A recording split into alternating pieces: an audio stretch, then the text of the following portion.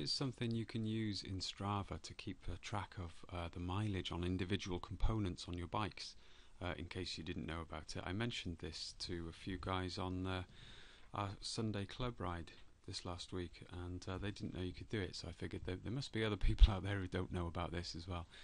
If you go to the profile bit there and then choose settings, and then it will open up on this page, and hit the My Gear section, and it will load up a page where it shows you your bikes. You can add a new bike if you want, so you can list all your bikes there, and it will tell you the mileage that you've done on each of your bikes. So for example, on my winter bike there, I've done 1,896.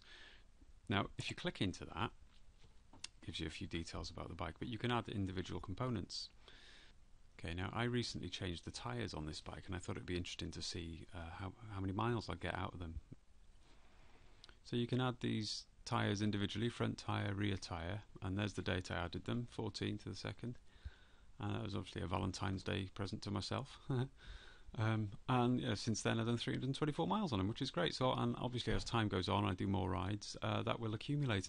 If I click into my summer bike here, I can see that I added a cassette back in March. I've done 3,000 miles on that so far. I remember actually I did replace the bottom bracket as well around about the time of the Etap Cymru, which was, let's put a specific date, and that was September last year. Now I remember I couldn't get it done in time for the event, so I sort of squeaked around the course. I think it was the week after I did it, so it'd be about then. So you can add components retrospectively like that, and as long as you know roughly the date you put it on, it'll tell you how many miles you've done since, which is really handy. So it's a really good way of tracking how many miles you've done with individual components. So if you're planning ahead in terms of maintenance, or you just from a value for money perspective, you might be thinking, well, how many miles am I getting out of such and such a brand tyre?